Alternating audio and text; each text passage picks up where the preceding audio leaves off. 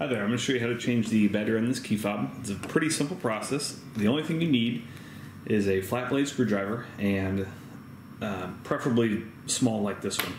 And then you also need your replacement battery. This takes a 2032. You can get these on Amazon, they're very inexpensive.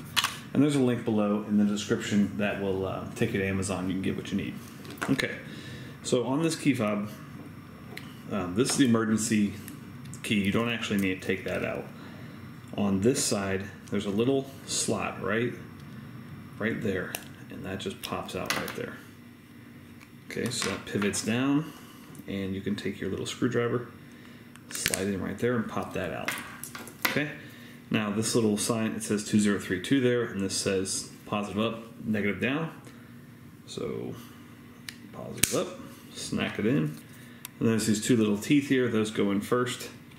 Give it a good squeeze, and you're back in action. Thanks so much for watching. Make sure you hit that thumbs up button.